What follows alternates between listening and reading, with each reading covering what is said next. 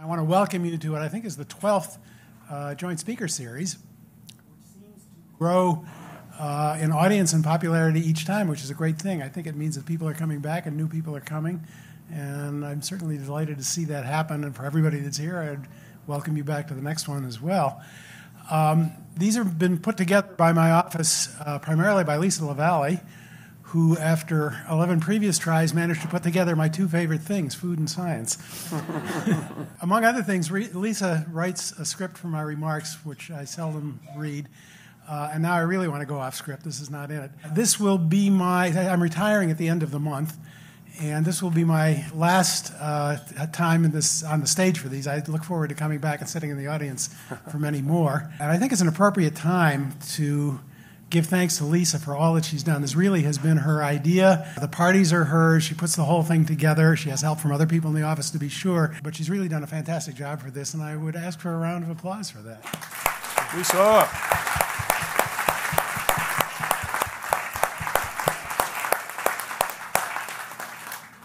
So tonight's subject is food and science, and it will follow a format we've used before, namely to have a moderator and some panelists discuss the subject. The moderator in this case is Tim Meyer, who's the Chief Operating Officer at Fermilab. These are the joint in the Joint Speaker Series means joint between the University of Chicago, Argonne and Fermilab.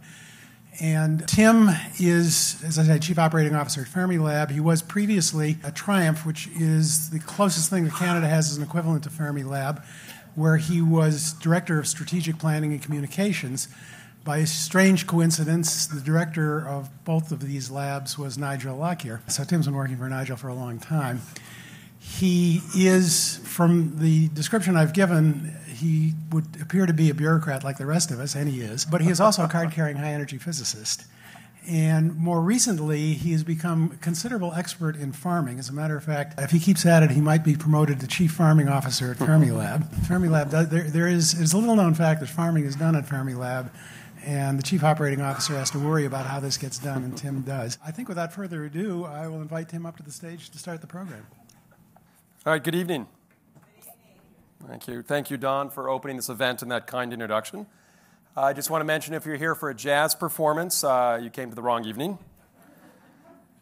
But I'm honored to have a chance to share tonight's stage with some amazing brains as well as stomachs of good respect. I'm from Fermilab, where we make and study particles of many types. We really like neutrinos right now, but as Sergey will tell you, you've got to make protons first in order to produce the neutrinos. And you might wonder, what's the connection between Fermilab and food? And I would say there's really only two connections. Both start with the letter F. And the second is at Fermilab we do like to eat, which perhaps you can tell, but we'll come back to that later.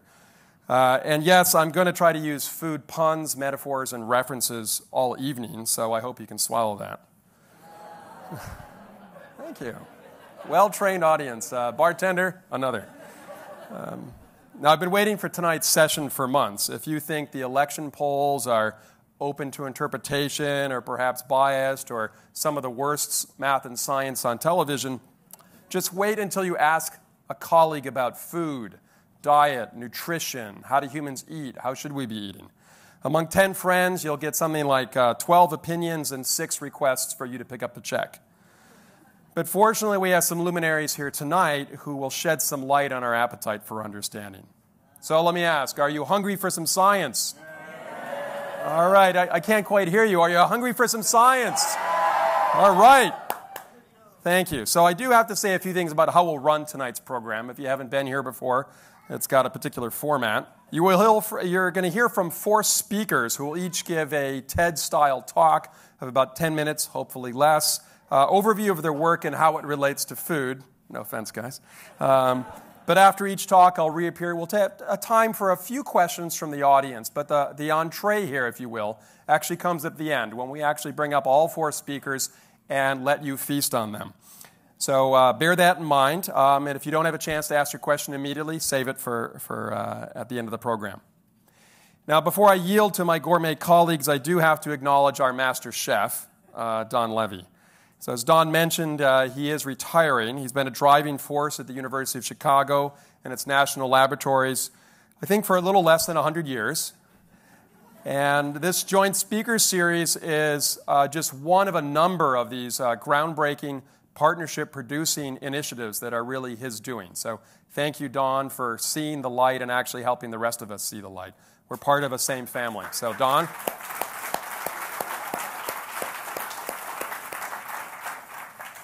Okay, well, that's enough from me. So since we're hungry for enlightenment, let me turn to our first speaker. So Joshua Elliott is a research scientist and fellow at the Computation Institute at the University of Chicago and Argonne. Joshua works on a variety of topics at the interface of global change, environmental and social sciences through a variety of applied modeling and computational projects. He also happens to be a reformed particle theorist, so I'm proud to salute he found work using his skills. And I'd also like to note, although he is a vegetarian, he once helped kill a chicken at the age of 7. Also want to mention, if you douse anything in butter and cook it on a campfire on the beach, he will likely eat it. But let's please welcome Joshua to the stage as our first course. Thank you. Thank you. Thank you. I appreciate that. That took a lot of the... I was really worried about having to follow that inspirational video, but Tim made it so much easier now. So thank you. Thank you very much, Tim. I really appreciate that. Okay. I'm not allowed to stand behind the podium, is that right? That's what I was told. Tim stood behind the podium. Why does he get to stand behind the podium? All right. I'm assuming my title slide, that's a very simple title slide. I like that. Okay. I was told, Lisa told me I had to tell a story today, and so I don't really know any good stories, so I decided to tell you the story of my research group at the Computation Institute and the Center for Robust Decision-Making in Climate and Energy Policy, and how we went, starting 8 years ago, how we went from studying global change to studying resilience in the food system, and hopefully learning a few lessons here and there, both about research, about the food system, about feeding, et cetera, et cetera. So I'll get back to the title in a second. Because I know I'm going to run out of time and get chased off the stage before I finish my slides, I'm going to go ahead and give you the lesson up front. So spoiler alert. This is going to be a story basically about scales. It's going to be a story about the transition of research from very large global scale phenomena that act on multi-decadal time scales and affect the planet a long time in the future, down to research working on relatively small scales and on phenomena that work at seasonal and sub-seasonal scales to affect populations and food security in people immediately and in the now, and I'll sort of explain that. And also about looking at, going from multi-decadal climate change to looking at climatic events that happen in the annual, seasonal, or even smaller time scales, and really trying to learn from each crisis that's happening, how can we adapt to and prepare for climate change as these crises become more frequent and worse, and et cetera, and hence my title with the crises and stuff. So we can all just go home now, but they gave us free drinks and stuff, so I might as well finish, right? Okay, all right. I'll go through the slides. Okay, so at the Computation Institute, we started our global change research program in 2008. If you'll recall, 2008 was a very exciting time. New administration heading into Washington. National and even global climate change policy was inevitably just around the corner. And the only question was, how do we design the optimal policy that will reduce greenhouse gas emissions fast enough, but without unduly slowing economic growth, without reducing job growth, and et cetera. And so we at the Computation Institute built giant computational models, as we do, to study global policy and global change, and to address topics like the leakage of environmental pollution through national climate policies, the leakage of wealth and capital to unregulated countries if a country tries to regulate carbon by itself. And we published a bunch of papers on this in economics journals. We even published one paper in a law journal, so we wanted to get the lawyers, the international tax lawyers, excited about carbon border tax adjustments and carbon leakage and stuff. I don't know if they ever did. I think only David Weisbach got excited about it, but it's easy to get him excited about things, so I don't think that was a huge win. We also were really interested. He's not here, is he? No, I don't think so. Okay, good.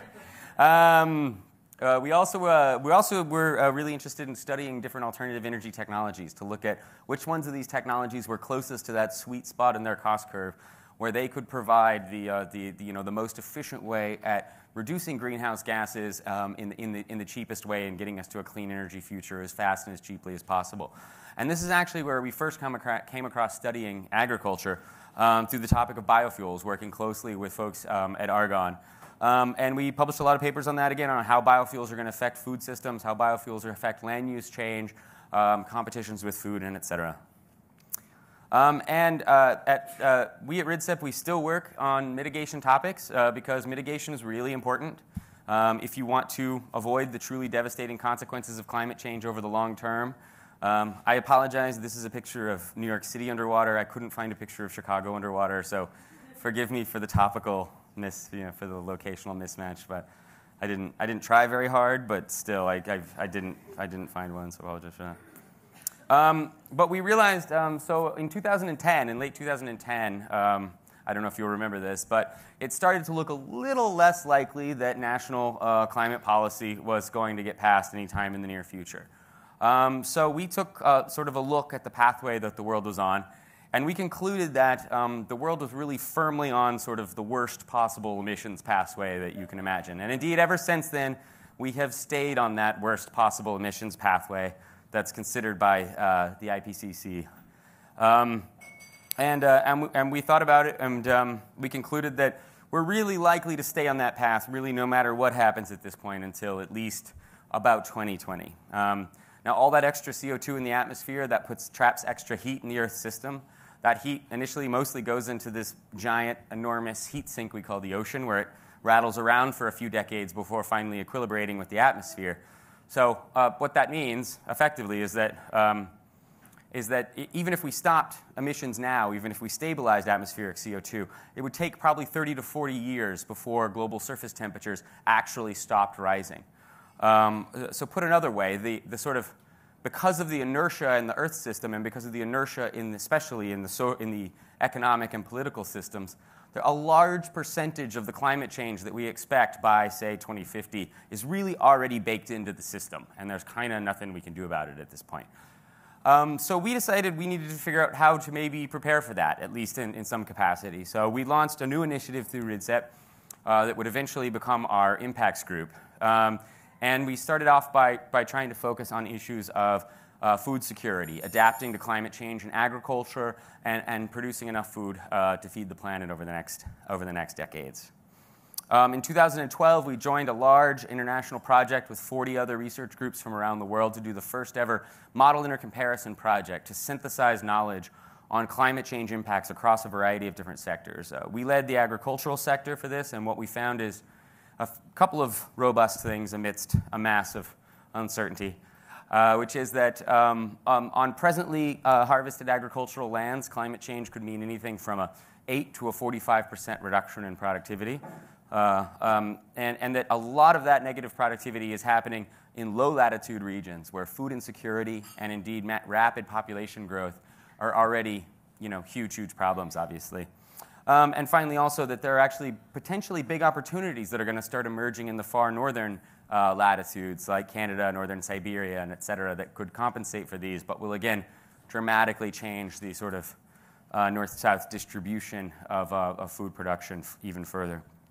We also combine these results with an ensemble of global water models from a group within the same project, because we wanted to look at how will freshwater availability over the next century impact, in fact, the productivity of food.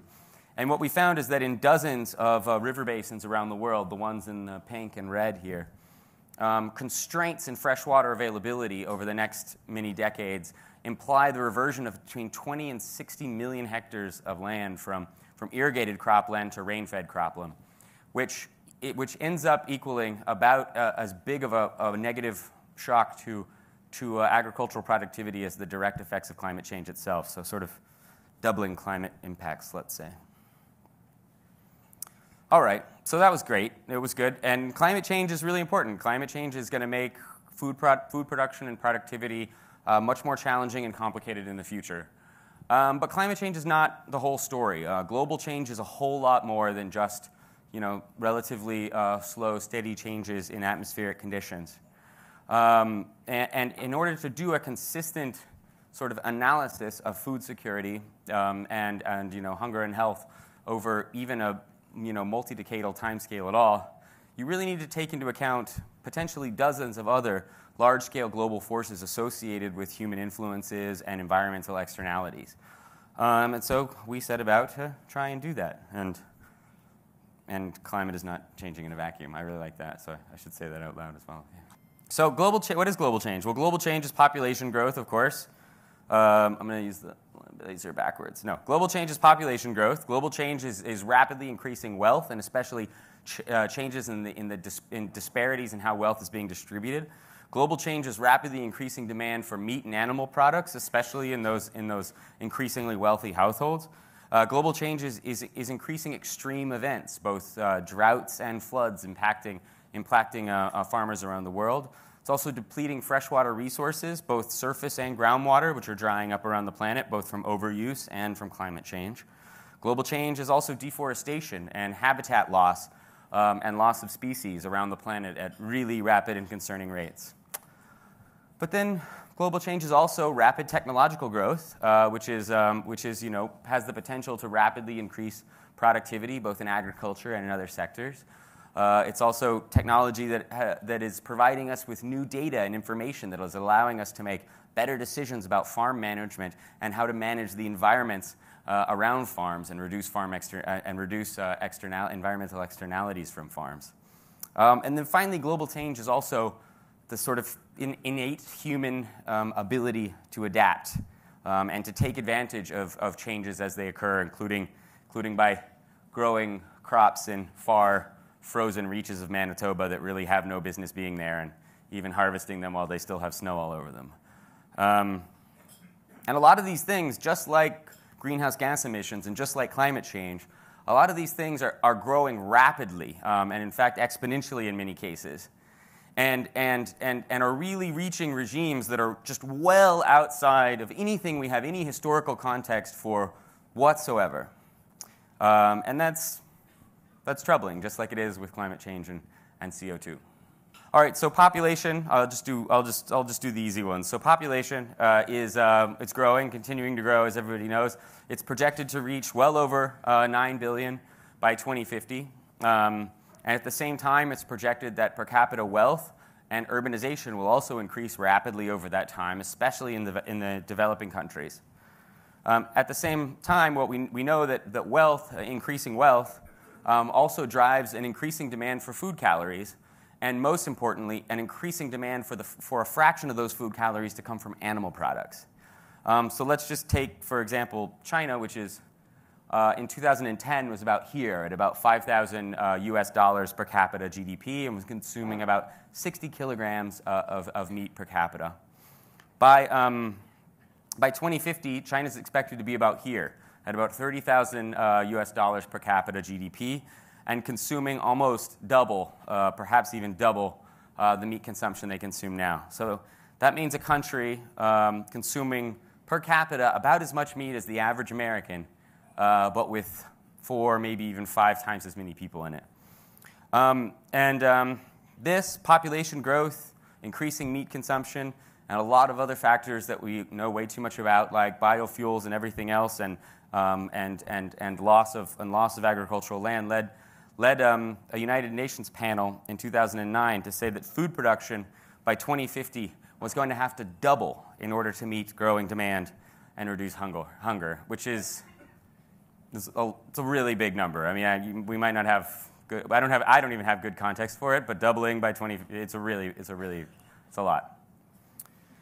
When you add to that the fact that meat consumption is actually quite a lot more input intensive than production of other food products, and that a lot of this growth is going to be in meat production, that further complicates the story. So it's estimated, depending on how you count it, that to produce 1 unit of protein from animal products requires something like an order of magnitude more grain, water, fossil fuels, and emissions compared to producing the equivalent amount of protein from vegetable products.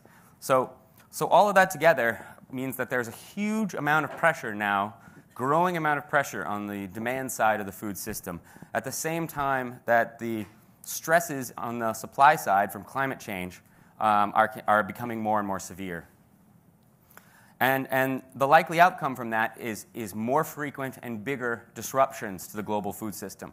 And that can manifest either as domestic shocks in regions that are already food insecure and that don't have the abilities to go out on the global market to make up for local domestic shortfalls, or it can manifest as production shocks in large breadbasket regions, which affect global markets and global prices, and have significant implications in regions that are import dependent because they don't have enough domestic capacity to feed their own populations. And that includes most Middle Eastern and North African countries.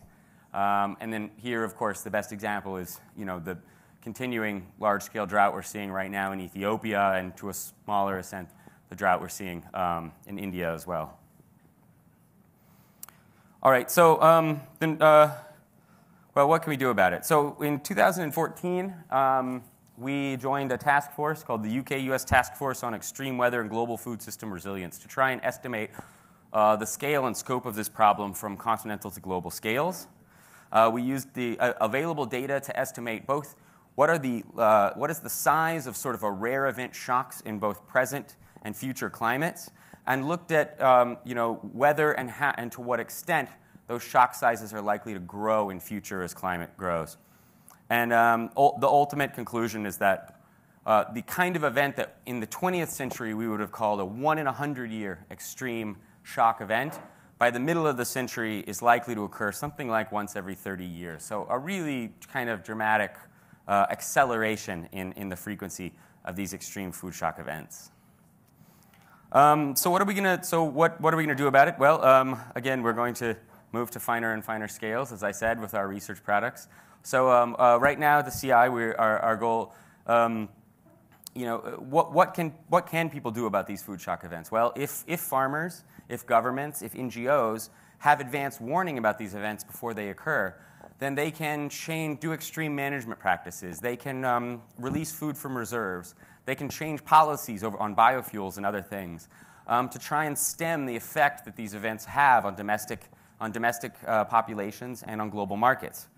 So currently the sort of tools that are available to help to project these events in real time as they're happening operate at very coarse resolutions. They don't account for all the data that is available, and they're updated only at a very, very low frequency. So we're developing tools now at the CI that take advantage of some of our technologies to assimilate satellite data in real time at a high frequency, that assimilate both short and long-term climate forecasts from models run at NOAA and INCAR and other places, that assimilate soil and management and environmental data, all through sort of high-resolution farm system models in order to produce real-time, accurate, high-frequency projections of how food production is likely to evolve, of how the harvest is likely to evolve throughout the season. And this is just a random example that is fun, I won't really go into.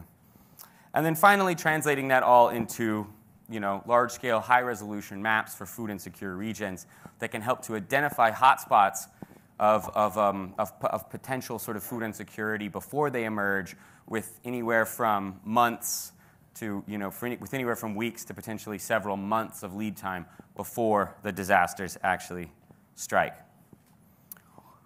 All right, so finally, we have reached the finest scale. So we started out with using global policy models, global trade models to model global policy and its impacts at the global level. And we're now down to improving early warning and drought monitoring systems before local up to regional scales. So where do we go next? Well, of course, the next step is that we're going to apply these same tools at sub-farm level using precision agriculture applications and at 10-meter resolution in order to try and help farmers increase productivity while simultaneously reducing their fertilizer usage, reducing their irrigation usage, and improving both environment and productivity at the same time. But that is not a story for tonight. That's a story for next time whenever we have this food-related talk. So I'll just leave you with this one picture of food from around the world. So this is 4 random families from 4 random countries and the food that they choose, just to remind you that food is a choice, And the choices that we make, both as consumers and producers, are really important, and they impact things around the globe. So make good choices. Thank you. So all of the land and water resources are going, that we need to grow vegetables and food for people, is going into feed for animals. And with all of the problems with water, soil degradation, pesticide use, antibiotic resistance, etc., it seems like it just isn't sustainable, and we have to do something about making people realize that. In order to solve the problem from the demand side, it requires a sort of a holistic view of food waste and diets and a lot of other things. Absolutely, if everyone in America became vegetarian tomorrow, that would go a long way to solving the problem. But we also need to recognize that meat plays a very important cultural and nutritional role in a lot of parts of the world. So you can't just say meat is the problem. It's probably safe to say that the industrial meat industry in the Western world is largely unsustainable, or at least a large contributor to the problem of unsustainability. There's no doubt about that. But we need a solution. We can't really sort of blame it on one or another industry. We really need a solution that looks holistically at the food system, reduces waste, improves diets, across especially the developed world, and improves productivity all at the same time to sort of produce enough food for everyone. So as a former PhD physicist myself, I must say I think Joshua got the taste of your job. But next up is Kathy Morrison, the Neukom Family Professor of Anthropology and of Social Sciences and Chair of the University of Chicago's Anthropology Department. Kathy studies the archaeology and historical anthropology of South Asia with a focus on pre-colonial and early colonial South India. She's confronted her own share of large snakes, including cobras, while conducting research in the field, similar to her often named fictional counterpart, Indiana Jones. She eats adventure for breakfast, but she really loves making tacos and enchiladas for dinner. So please welcome Kathy.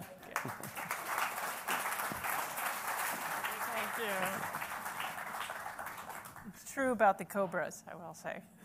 So Joshua and I hadn't met before today, but it seems like in some ways our talks are inverses of each other, because my talk is also really a talk about scale and a talk about the consequences of a lot of small actions on larger both temporal scales and also spatial scales.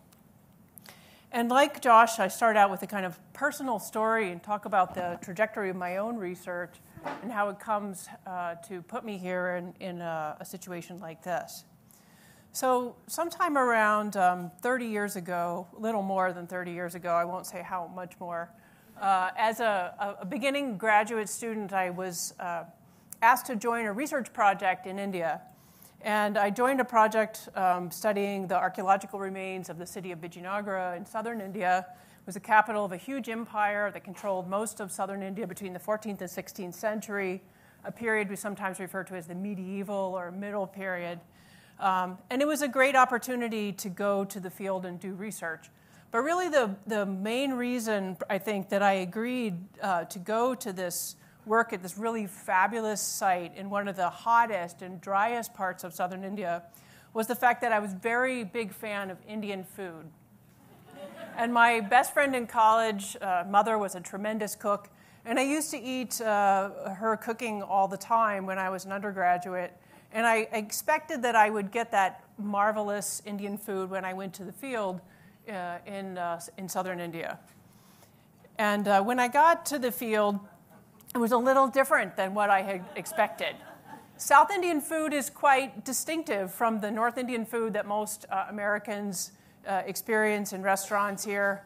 And what I came to realize that the food that we were served in camp, was not quite as nice as this thali, is a particular sort of cuisine. So the South Indian meal is often referred to as a thali, which is a word referring to the plate. And the plate can either be something like a banana leaf, like you see here, or a metal plate with a lot of little bowls. And the plate itself is a kind of metonym for the meal.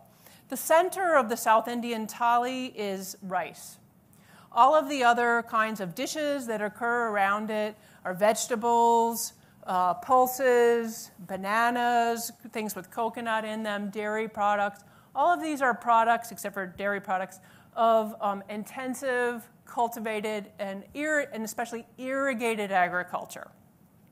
So the thali itself represents a very particular type of meal, a very elite form of consumption, as I came to realize.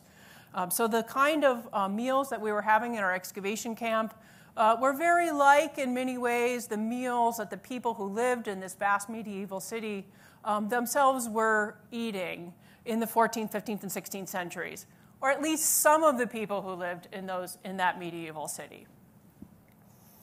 Besides the kings, the merchants, and the other kind of wealthy people who ate South Indian rice-based and irrigated product-based thalis, the other big consumer of this kind of elite cuisine were the gods.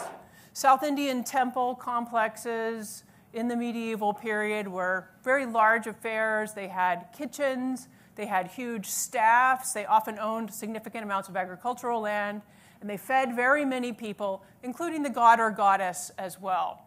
And like elite humans, gods enjoyed the same sort of food and preferentially rice-based cuisines. So we can see this in very graphic material form in, for example, these kinds of stone thalis that we find sometimes in temple complexes that look exactly like the kinds of meals that people are still eating. The big round plate with the small bowls and the kind of central place accorded for these products of intensive irrigated agriculture. Quite fantastic. And it wasn't too hard to figure out, working in the city itself, right on the banks of the Tungabhadra River, one of the few perennial rivers in southern India, where all of those irrigated products came from. As you can see here in this picture, there are still fields that are watered by canals and by aqueducts that were built in the 14th, 15th, and 16th century. So these are still fields that are under production, and they grow, guess what? They grow rice, they grow vegetables, they grow bananas, they grow sugar cane, all the same kinds of things that go into the elite thali. And one of the other consequences of this, just a foreshadow I'll say before, is also this obviously represents massive environmental transformation of the landscape, right? So this is one of the driest parts of southern India. After I spent many years working in the city of Vijayanagar itself, documenting all these archaeological remains, for my own dissertation project, and for many, many years later, I moved out from the city in order to look at the larger regional context. So we're expanding now from the scale of a single city to the scale of a particular region, but we're on a relatively short kind of temporal span, only about 300 years. When I went out to look at the area outside of the city and study how the environment had been transformed, how agriculture was organized, I found a completely different universe, right? A universe of dry farming, a universe of where a very precarious universe in which agriculture is extremely risky and very problematic. So it's supported either only by rain, less than 50 centimeters per year, or by runoff-fed reservoirs like you see here. And you can see us standing up on top of it, actually, documenting it. These runoff-fed reservoirs are very impressive-looking kinds of features, but they actually have very, very high failure rates. And the life of a farmer out in these rural, dry areas is extremely precarious. What we also see archaeologically and in the historical documents too is that the kinds of foods that are associated with the areas outside of the intensive irrigated zone are completely different, right? So unlike the rice-based thali sitting on a banana leaf that you see here on the right side of the slide, the food of ordinary people is based on millets instead of rice, dry farmed grains. There's none of the kinds of extras, the coconut, the banana, the other kinds of things, all of these irrigated crops. No bananas at all. In fact, either as a plate or on the plate. So we see a very different kind of way of life and very different modalities of consumption, just to sort of refer back to Joshua's talk in a minute. These differentiated cuisines then, as we came to know over the course of several hundred years, themselves created differentiated physical landscapes. And the landscapes were affected in various kinds of ways. They were affected in terms of the nature of soils, of the nature of slopes, of vegetation, and also in terms of the kinds of biodiversity that we find in those contexts. So what we see here is that the kinds of not only food choices, but the kinds of power relations that exist between people have significant environmental consequences that ramify through the generations. So it's not very original or shocking, I think, to an audience like this to make the point that our food choices have consequences. This is a message that we're bombarded with, in a sense, every day. But to get back to the question of scale again for the moment, it's very easy to think that one small choice can't really have that much impact on the larger system. And in a kind of straightforward empirical sense, that's certainly true, right? But food choices, like other kinds of choices of consumption, many small choices add up to make a big decision. So the work that I did studying the development of elite cuisines in the 14th, 15th, and 16th century then led to another research project, which I won't tell you all about the much longer-term trajectory of this kind of differentiated food system and these differentiated landscapes that emerged in southern India, this time over the last 5,000 years. So it felt like we were really doing something kind of special then, in a way looking at really long-term changes and what impacts those have on the landscape. But 5,000 years and one little piece of southern India, again, it's actually kind of small potatoes, really. So if we think about what the longer-term impacts of these kinds of food choices, including the things like the production of irrigated rice, then we have to, again, change our spatial scale quite considerably. And this is a map. This is Earl Ellis's map of global, what he calls anthromes, that is, various kinds of anthropogenic environments across the Earth right now, today. And you can see in this particular map, it's not a historical map, it's of what's happening now, rice and rice villages are in a kind of an alarming blue color, right? So if we think that rice and the production of rice paddies has a particular impact on the Earth system, you can see that this is not an inconsequential kind of impact. What kind of impact do things like irrigated rice have on the Earth system? Obviously, there are changes in vegetation. And these typically become permanent field systems, so there's no regrowth of woody vegetation, so there are changes in carbon sequestration, changes in albedo that are always associated with the kinds of vegetation transformations of agricultural production. But also rice paddies and taro pond fields are special in a way because they produce methane, which is a greenhouse gas. So what has been the long-term impact of the expansion of rice and rice agriculture in Asia and elsewhere on not only humans and human cultural systems and the distribution of power relations within human societies, but also on the Earth system itself? This is something that my students and I began worrying about quite specifically. So again, we expanded our spatial scale. So from 5,000 years and a focus on southern Asia, we began to worry more about a period of about 10,000 years, that is the Holocene, since the beginning of human agriculture and for the whole globe. So I began work co-directing an international scientific working group called Land Cover 6K, which is a kind of a as I think I told the reporter who asked about it, to say an insanely ambitious effort to document not only vegetation change for the last 10,000 years for the globe, primarily by looking at pollen analysis as a proxy record of past vegetation. Vegetation obviously is very important for the Earth system, particularly in terms of carbon cycling and albedo, but other things as well.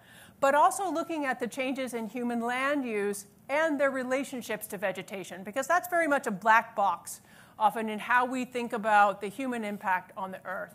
And many people say things about whether people have or have not had a very significant impact on the earth over the last 10,000 years since we started domesticating plants and animals. But the truth is we have very poor empirical evidence about what exactly the nature of that impact might be.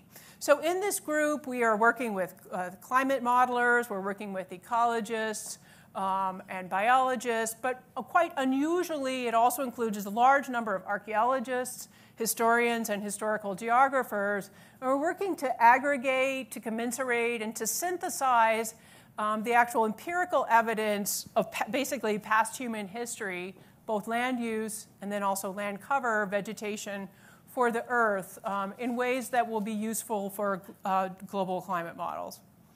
So we've gone, in a way, kind of full circle in this discussion, and really for me in my own research trajectory, from a very small scale, very kind of intimate level of analysis to 10,000 years in the entire globe. We've gone, in a sense, from the plate to the planet, as it were.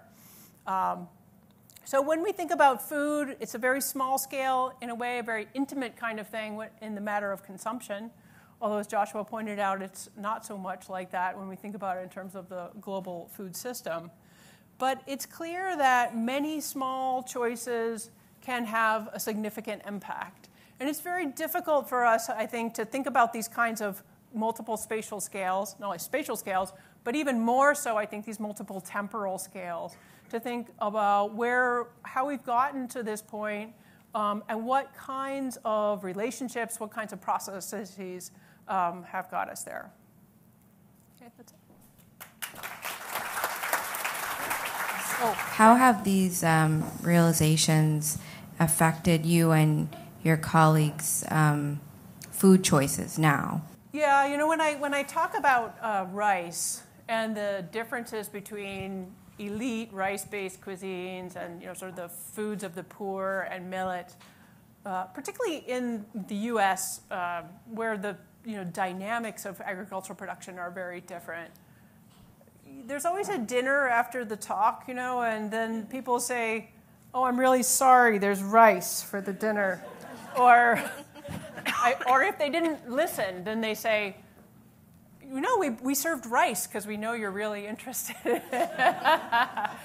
I think for everybody, we do what we can. And I will say, just as an individual human being, and not so much as a scholar, and as a professor at the University of Chicago, I have 3 community garden plots at 62nd and Dorchester, and 2 at 65th and Kimbark. So I grow a huge amount of my own food, I'm happy to say, in my community gardens, and that's organically. So I think that's something. But the other thing about the community garden, of course, is the community part of it, right? So I think that when we think about issues like food, we can't separate them from the kinds of cultural context, from the context of power, and relations of access to resources and cultural specificity, right? Because people make food choices not only as some kinds of rational actors in a kind of economist sense, but they also make choices that make sense to them culturally and in terms of their particular situations in the world. And that makes the world a very complicated place. Thank you. Thank you, Kathy. Thank you again. Thank you. So I have to say it, but she's right about that. Good. Well, next, let me move on to our next talented speaker, Cathryn Nagler, the Bunning Food Allergy Professor at the University of Chicago. Her most recent work examines how intestinal bacteria regulate susceptibility to allergic responses to food.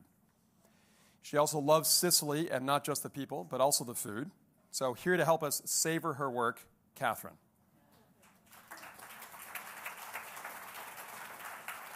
Thank you. So how many of you either has a food allergy or know someone who has a food allergy? Yeah, lots of hands. So when I was a kid, my brothers and I ate peanut butter and jelly almost every day for lunch. By the time my kids got to elementary school, their classrooms were peanut-free. And food allergies have become an enormous problem in the US and other developed countries. It's now estimated that 15 million Americans suffer from food allergies. Some of these are life-threatening. So it seems to present as two types of diseases. One of the presentations involves a food allergy that develops between ages 2 and 5 and resolves on its own. And the other is a lifelong, life-threatening allergic response to food that can send someone to the emergency room every 3 minutes in the US. So we now have 2 children in every classroom with food allergies. How do we account for this kind of change in just a generation? So that's the question that we're trying to tackle. And our hypothesis is that it's due to changes in what we call the microbiota. That is, all of the bacteria that live in and on our bodies. So in the video, you might remember I mentioned that we are 99% microbial. There are trillions of bacteria living in our intestines that are as yet very poorly understood and control many physiological processes and have a particular impact on the development and function of the immune system. So we're suggesting that what's caused this generational change is lifestyle practices that have changed the composition of these bacteria. So what are some of these? They're depicted here. The biggest offender by far is antibiotic use. It's estimated that children in the United States have 6 courses of antibiotics before they're 2 years old, most of them for viral infections for which antibiotics serve no purpose. We also have extensive exposure to antibiotics subclinically.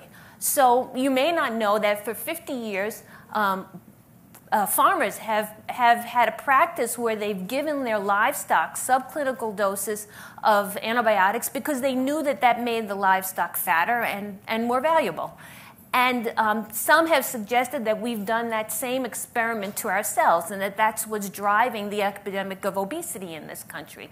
So I should mention that we study particularly food allergy, but food allergy is appearing as part of a constellation of diseases that are sometimes called the diseases of Western lifestyle. And they include inflammatory bowel disease, obesity, food allergy, diabetes, autism, asthma, all of which are increasing in parallel. Another major offender is diet. So we've co-evolved with our microbiota over millennia.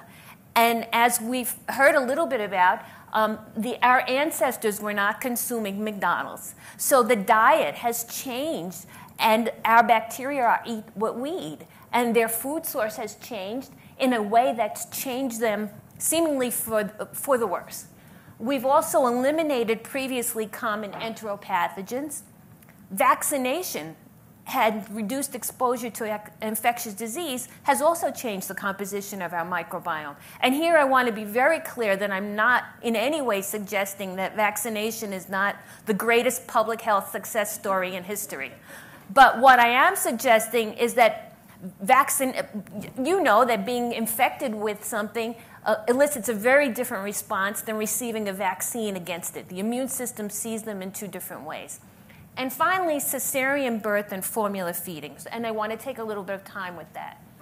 So we're sterile prior to birth, and the co-evolved strategy is vaginal delivery. That's how we get our founder microbiota. And the microbiota that we inherit from our mother's vaginal tract has a relationship that evolves over time, over an ecological succession between the mother and the mother's interaction with the baby and breastfeeding. That whole naturally involved interaction is disturbed by cesarean section birth. And it's been shown that babies born by C-section are instead, their initial founder bacteria can be tracked to the skin of their mother or their caregiver. Cesarean birth is associated with higher risk of allergic disease, higher susceptibility to pathogens. Early childhood is what we study as the window of opportunity. This is when all of the changes in the immune system are taking place and when it's most susceptible to intervention, but also most susceptible to damage. And the bacterial populations are changing rapidly. They're very unstable. But over time, each individual develops their own unique microbiota that possibly changes again when they become elderly.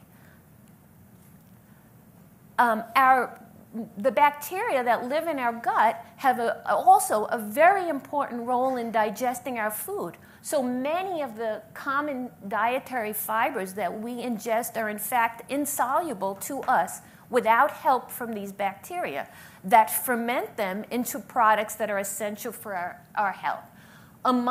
Prominent among these are the short-chain fatty acids, and we're particularly interested in one of these called butyrate, that it serves as a critical energy source for the epithelial cells that line our digestive tract, and also has other functions for the immune system. So how do we begin to address a problem of understanding which bacterial populations are important for regulating allergic responses to food?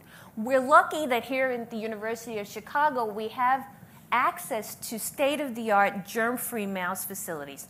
So germ-free mouse means that we can raise mice so that they're never exposed to any bacteria at all. They live inside these bubbles. So these white things hanging down, these are actually gloves. These are the fingers of the gloves. So in order to work with the mice that are living in here for their entire lives, you have to stick your hands through these gloves and manipulate the mice within these cages. That system allows us to select bacterial populations that we can introduce into the mice specifically and look at how those bacterial populations interact with the immune system. But as I mentioned, we know very little about the microbiota as yet. So how to approach this? What we decided to do was to divide the whole world of intestinal bacteria. And these are thousands of different species, many of which are obligate anaerobes. That means that they can't grow when they're exposed to oxygen. So they can't be cultured in test tubes. And we know them mostly by their genetic information, by their sequences.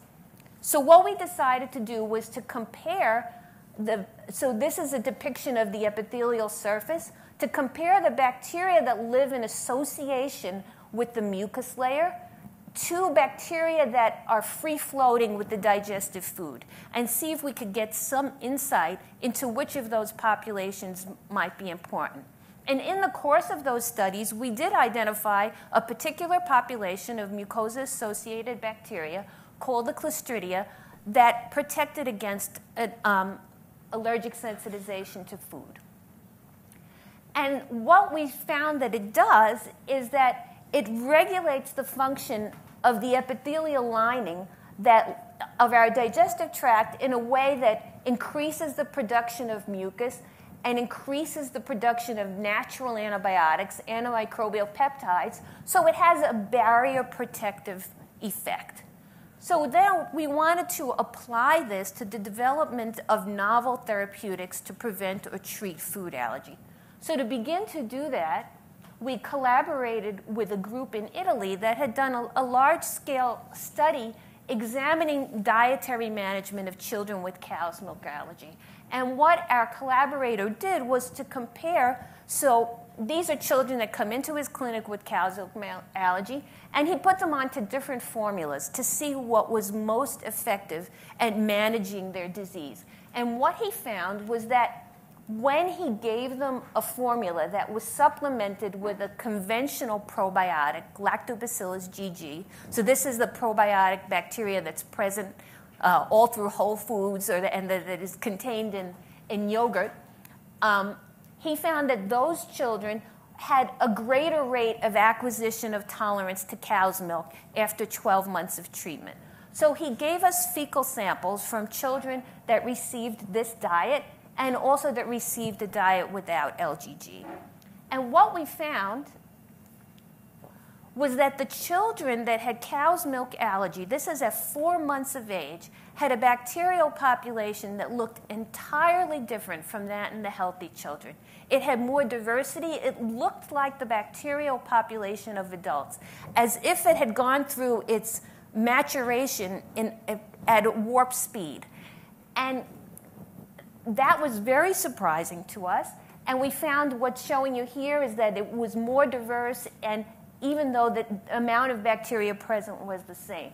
And particularly what we noticed when we compared samples before and after treatment is that the children that received the formula that was associated with the acquisition of tolerance had high levels of butyric acid, that short-chain fatty acid that I told you was important for intestinal health that's produced by the fermentation of dietary fiber. They had much more of that detectable in their feces after treatment. So this leads to a picture. This is a schematic that was published in Nature and Scientific American last year, which suggests that there are populations of bacteria, including the Clostridia or another bacteria called Faecobacterium prausnitzii, that act to digest dietary fiber and produce butyrate to increase populations of immune system cells. I also told you about this barrier protective cytokine IL-22, and all of this is important for maintaining a healthy barrier, an intact mucus layer. But in the absence of what this author called the bacterial peacekeepers, you have a depleted mucus layer, more access of toxins and foods into the body, into the circulation, more chance for disease. So how can we use this information to begin to develop treatments for food allergy? The way we decided to approach this was to take the fecal material from healthy infants or from allergic infants and put them into these germ-free mice, and then sensitize them with a cow's milk protein. So the idea being that these mice would be non-allergic, they'd be protected, and these mice would become allergic. And we got this really mind-boggling result. So what I'm showing you here is that here in red are the mice that are colonized with the healthy infant's bacteria. Here in gray are mice that are colonized with the allergic infant's bacteria. And what we're looking at is a change in core body temperature. So when somebody goes into anaphylaxis, their core body temperature drops. And I think you can readily appreciate if your core body temperature drops 8 degrees, that's a big problem. And these mice are dying of anaphylaxis. So what's amazing here is that all we've given to the mice is the fecal material of those infants. And we've recapitulated the clinical phenotype. So we found then an atopic microbiome, a microbiome that creates an allergic response. And I emphasize that all we're giving to these mice, that what's killing them is milk protein. That's all. So this then gives us a platform that we can use to screen potential therapeutics. And we've formed a company on campus to do this. And some of the candidates are mixtures of bacteria that are identified by our sequence analysis, prebiotic dietary fibers, that is bacterial fibers that have been selected specifically to expand the butyrate-producing Clostridia, working in conjunction with a carbohydrate chemist. And finally, nanoformulations of butyrate working with the collaborator at the Institute for Molecular Engineering. So I'll just end by thanking all of the people and funding sources that have contributed to this work.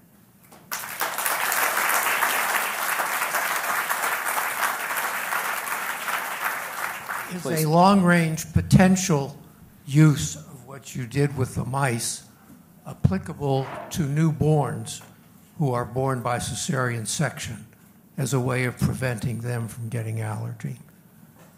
One particular strategy that other people are pursuing, not us, is to actually take vaginal swabs from mothers of cesarean babies and use that to inoculate the baby's mouth as they might have been had they been delivered vaginally.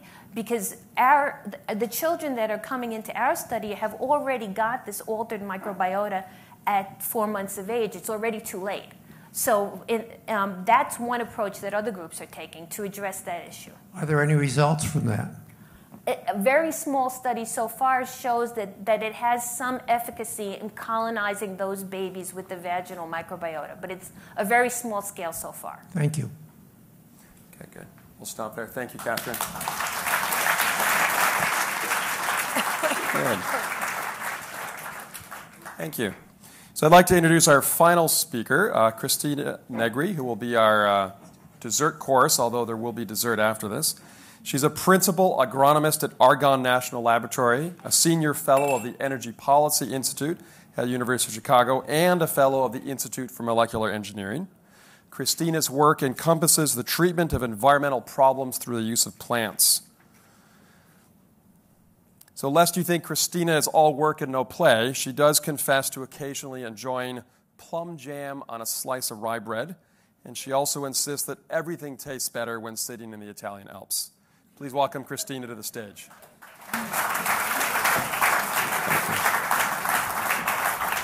Thank you. And I need to hide away from that light. Anyways, there's good things about being the last speaker. And thank you, Joshua, for making a very nice introduction to things that I don't have to discuss anymore because you'll know all about it. So what I'm going to talk to you about is really taking it a step further and saying, okay, we have all these problems. What can we do to make sure that our agricultural system becomes a little more whole than it is now? And I should add a preface of a personal story. I am an agronomist by training, so I deal with crops, plants, soils, and things like that.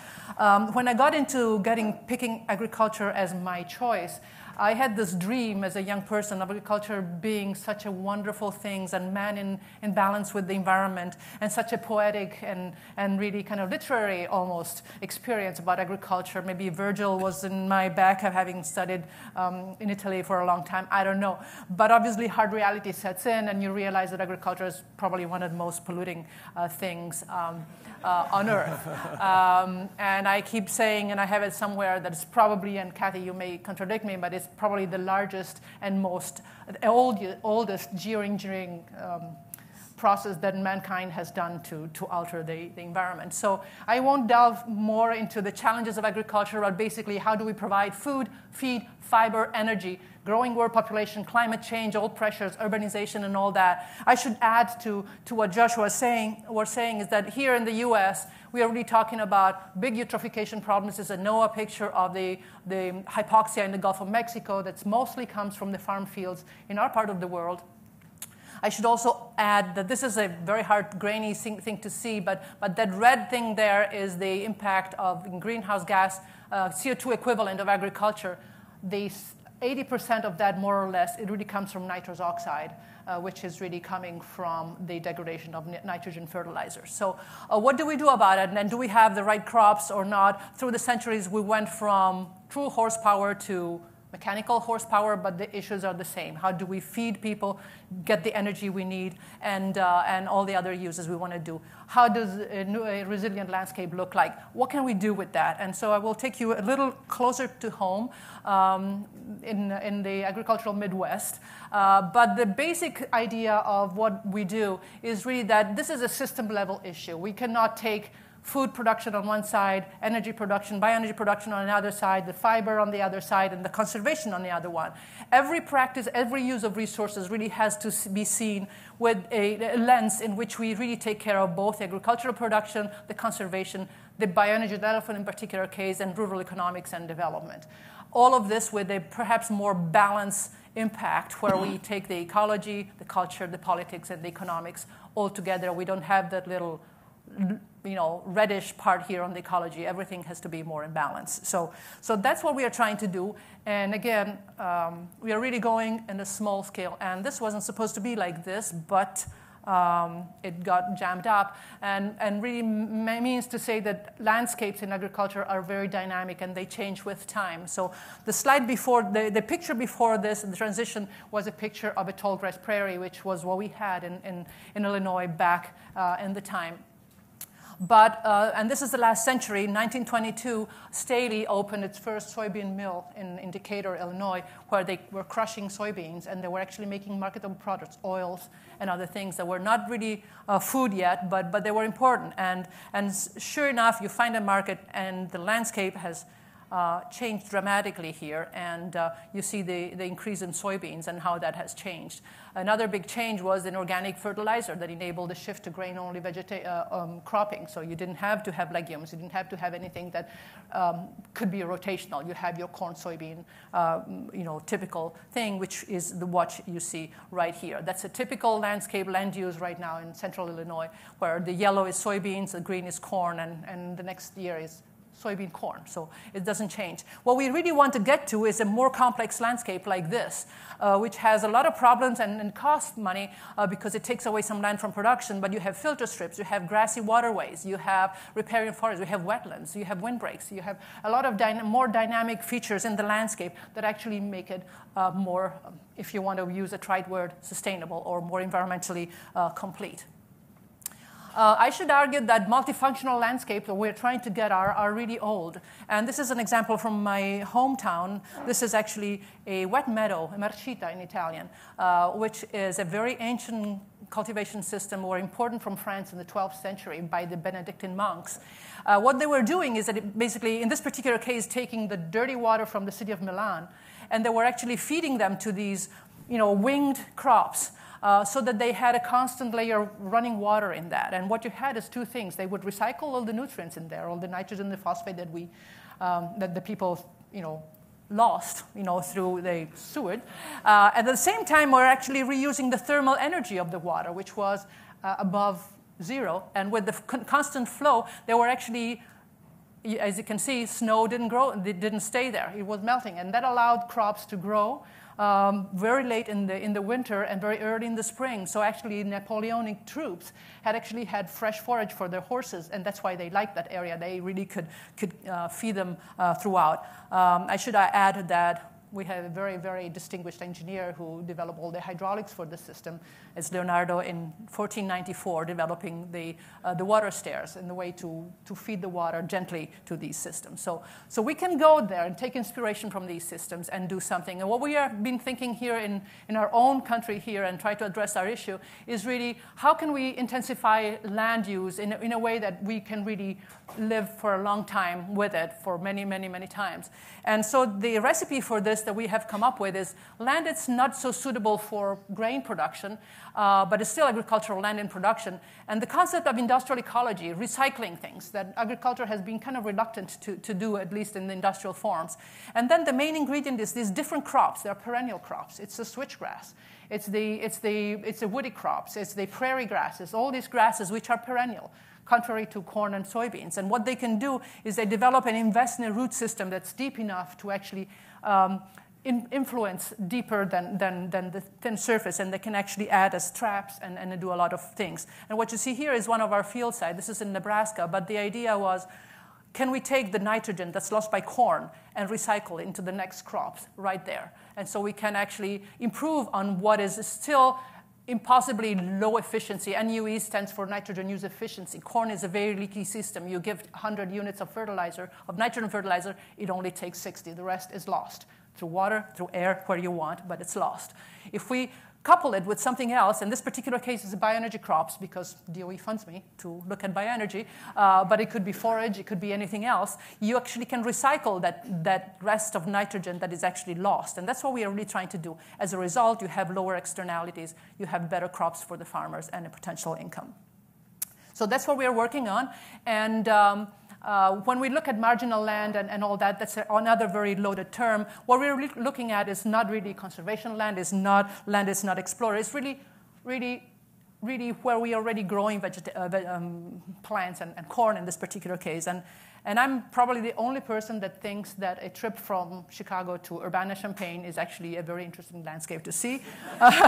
Everybody sees just corn. I end up seeing places where there's erosion, places where you have risk of floods, places where nothing really grows because it's too wet. And those are the areas we're focusing on, where really farmers don't really get a whole lot. And I'll give you a good example with our field site. This is very small. Again, I'm taking you to a small scale. This is a 16-acre field, so about 6 hectares or something like that. And it's in Fairbury, Illinois. What we have here, what you see here is a product of precision ag. So farmers harvest their corn, and they have a GPS locator in there that actually records the mass, the weight of grains every, I want to say, 10 square meters or so. And so you have this very composite map, a lot of data in there, but it really gives you a really good picture of what happens at the field scale in a cornfield. You have areas where you eventually turn into profits. There are areas where you make a lot of money as a farmer, areas that you don't make money at all, right? And that's the area we want to think about something else. Coincidentally, the same area that you have very low revenues and profits is also an area where you actually find most of the nitrogen that farmers apply is lost. It goes down about 1.5 meters, way away from the root of corn. So it won't be, it's lost. It's lost to the environment. So how can a farmer spends a lot of money to put that fertilizer in? It's lost. And the corn, and they never make the money back. So what to do about it? Well, you put a barrier there, a willow barrier in this particular case, which what we did in the field, and suddenly you actually get a dramatic reduction in the loss of nitrates that go in there, and you actually sequester the nitrogen in the vegetation. I don't want to go too much into these data, but it works. It can work. The only problem is that you have a slightly longer season, and therefore you have a slightly higher water consumption. So all is good, and I think the system that we've proved is working. What if we expanded this and we looked at all this kind of land in a small watershed? This is a working watershed. We work with farmers, so we do a lot of feedback with the farmers going in the Indian Creek watershed in Livingston County, Illinois, about 1.5 hours from here.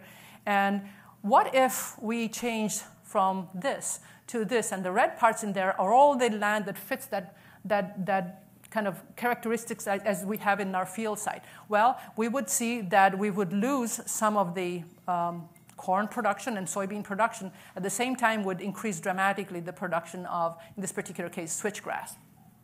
So what to do with that? Obviously, could we think of a way where we actually convert some of the corn that's making ethanol into lignocellulosic switchgrass that can make some better fuel from it?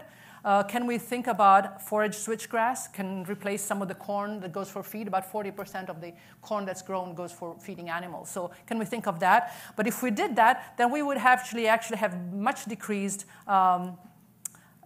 sediment and nitrogen outputs in there, so we would improve our water. And incidentally, the same landscape that would be optimized for water quality would also provide us benefits in terms of pollinator nesting indices. So we would actually improve the livelihood of natural pollinators.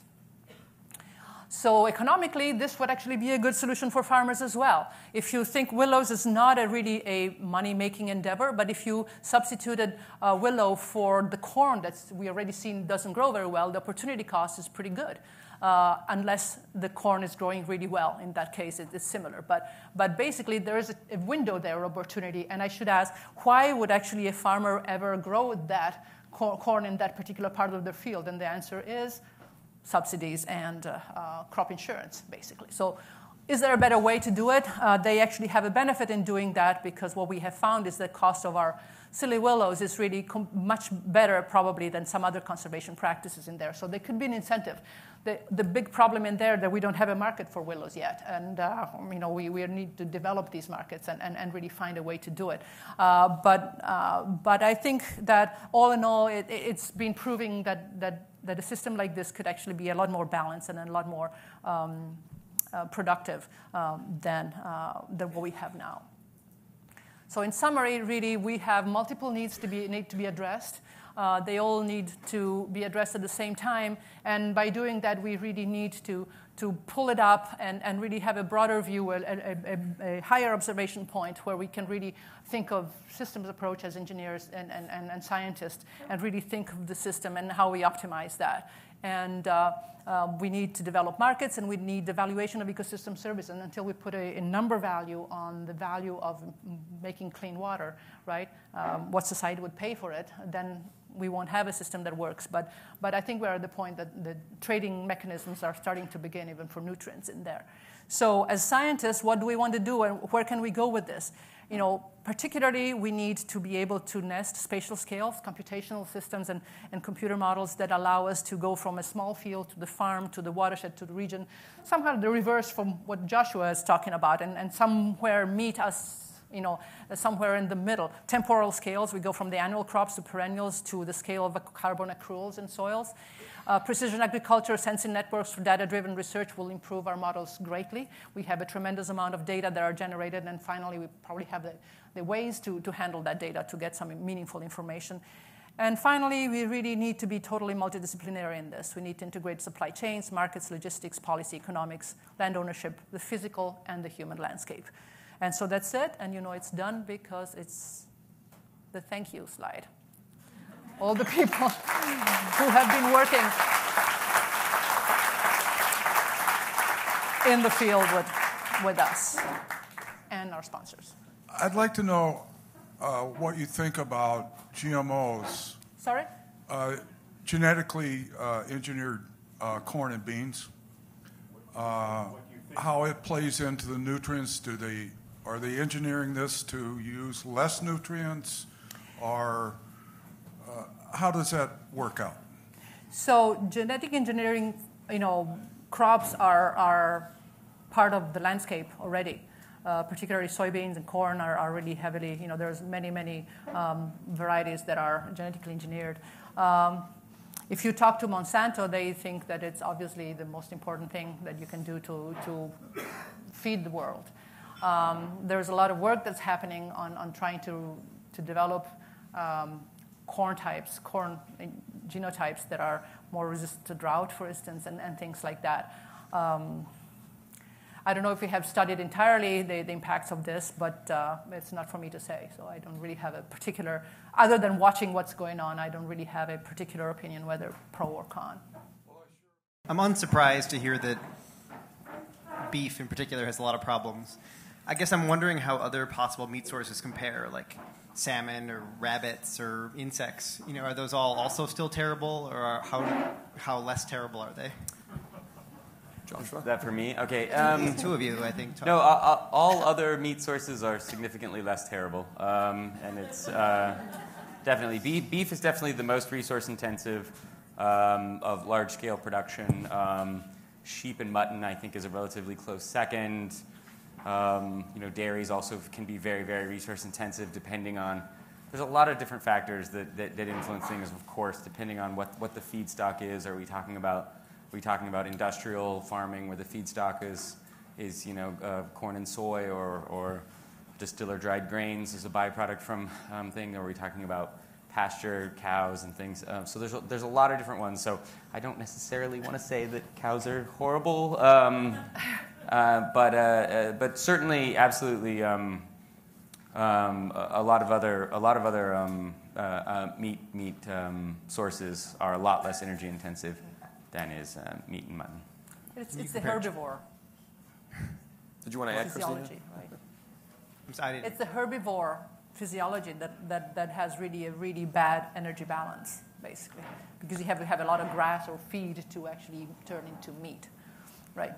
So I thought the theme of food choices was really prevalent in all of the speakers, and one thing that kept coming back in my mind was all of these choices on to have the highest quality, highest sustainable foods.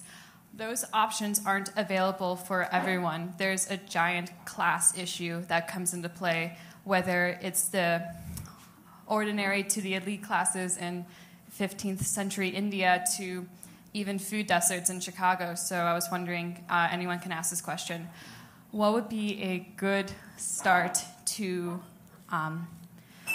get away from that imbalance and to make food more available, or better choices, healthier, more sustainable choices available for everyone? Consumption is always linked to political economy, right, and to issues of power and access to resources. And that's been true historically as it is true now, right? One difference between the sort of case study of the 14th to 16th century that I talked about and now in the world that we live in, say here in Chicago, is that in the sort of dry interior of southern India, the elite cuisine was the one in a sense that had the most pervasive and significant kinds of environmental damage and the highest energy costs. The dry farming of the poor eating millets and so on, while was also extremely risky, and people. I mean, this is not an ancient story. People are still doing this. Very problematic in terms of livelihoods. Also turns out to be very healthy, right? So one thing that I didn't get a chance to talk about is there's a kind of fascinating millet revival in India right now, in southern India in particular, where sort of very, very affluent, elite, urban educated people are going back, in a sense, to eating millets because they're very healthy, or they're seen as sort of heritage grains. And because there's a huge incidence of diabetes in South India, and doctors always tell their patients not to eat rice, and that they should eat something like millets instead. So sometimes it's actually, the foods of the dispossessed, which are more healthy, than the foods of the affluent, which is, I think, that's something that Joshua also mentioned in terms of things like per capita meat consumption and its relationship to income levels. So, the answer, there's no simple answer to that question, because it's a question about the distribution of resources and access to income and to power in a society. So the answer is going to be different for each place.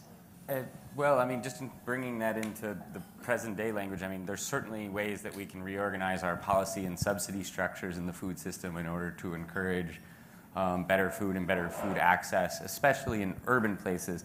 In rural places, it's true, where people are growing their own food, they're growing a lot of times more environmentally friendly and healthy food. But in urban places, sometimes the only thing that's available is processed food, or the only thing that's affordable is this highly processed food. And part of that is because of the way we're subsidizing food. As was mentioned, the fact that, big commodity crops like grains and soybean and things are subsidized, and in some ways animal production is subsidized. And if we could figure out ways, and I don't have answers, so please don't ask me a follow-up question, but if we can figure out ways to restructure some of that subsidy and spend some of that money in ways that will more equally distribute those healthy foods to places where it's needed, I think that could be an important part of it. We should be more interested in the farm bill than we are. Yeah. Yes, exactly. But a lot of it is also education, and obviously education alone will not increase the supply, right? But at least will create a demand, perhaps. Question for Cathryn, just a point for simple information. You talked about babies who were 4 months old and showing allergies against milk. That means cow's milk or mother's milk? Okay, so if you have babies that are born cesarean but are only drinking mother's milk, do you delay the problem? Do you not see the problem? Do you have data about that? So if they're not exposed to cow's milk at all, they're not going to have cow's milk allergy yet, but we don't see that breastfeeding is, even babies that are breastfed and vaginally delivered are susceptible to food allergies. So yes, so that alone doesn't explain the whole problem. Pretty broad question here, based on the agricultural methods that we use today. Has anyone calculated a carrying capacity of planet Earth using, say, like the least efficient way we eat today versus the most efficient? Not anyone on the stage, I'm guessing, unless you have. I don't know. It's estimated that we produce enough food globally today to feed the entire population now, and that with with the most efficient diets, if a transition was made to the most efficient diets, i.e., pseudo-vegan, vegetarian diets, that with the land in production today, we could probably feed the 9 billion population that we're expecting to have in 2050. You could solve the entire problem in theory on the demand side by eliminating waste, by reducing diets to in Western countries to actual to the levels that are actually to the amount of calories that are actually suggested rather than too many, and reducing dramatically meat consumption. So in theory, in a perfect world where everyone's a vegetarian, you could support 9 billion, probably 12 billion, just to randomly say a number, with expanded agricultural areas and other sorts of things. That might be a sort of a carrying capacity, if you will. That's just a random number, though, so don't write it down or record it. This isn't being recorded. This won't be on YouTube, don't worry. But with standard diets and with the diets that we assume that we'll have over the next several decades, that would be significantly reduced. And again, I have serious questions, as I think my talk implied, about whether or not we can feed 9 billion people by 2050 under the current trajectories of diets and wealth that we have, and especially with the stated goals of the United Nations of reducing hunger and malnutrition, in fact, eliminating it within the next decade or two. I think that's going to be a really, really tough challenge. So. Well, particularly if you don't want to convert land, it's already in some kind of natural state, right? You don't want to obviously take down the Amazon forest to make soybeans. You don't want to deforest, take down some other forest. You don't want to take away wetlands. You cannot actually encroach on these kind of land uses. You need to stay with what you have. Right. Ideally. In terms of food vulnerability in a changing climate, what do you see as being the more disruptive impact? Is it steady state increases, or is it more the increased prevalence of extremes? Well, it's a little bit of a philosophical question. I'll answer some quickly and then let other people answer, but it gets into a little bit of a philosophical question. Human beings have shown throughout thousands of years, I think it's safe to say, that they are very, very good at adapting to slow changes. Now, granted, climate change, especially under sort of aggressive pathways, is going to be pushing us well outside of a global regime, environmental regime that we've ever experienced before. But you can say I could still say with a reasonable probability that if it was just a slow change that we had to adapt for, that we'd figure it out somehow. We'd have to change where we're growing food, obviously. Canada's going to become the new breadbasket. Cotton's going to be growing in Iowa instead of in Texas. There's going to be a lot of changes, but we're human beings. That's what we do, right? We adapt, we change. But the increased variability and the increased extreme events, that's something we have not shown a good ability to adapt to. We've done some work in our group that shows that if we were hit with another Dust Bowl now in the U.S., it would hurt us pretty much just as bad. Yes, we have agricultural insurance, and we have farm all sorts of programs that would help save farmers from having to move to California and complete destitution and et cetera. But it would still be just as devastating in terms of agricultural productivity. We really haven't gotten any better at dealing with extreme drought or extreme weather more broadly. So I would personally say variability, but it is a bit of a philosophical question.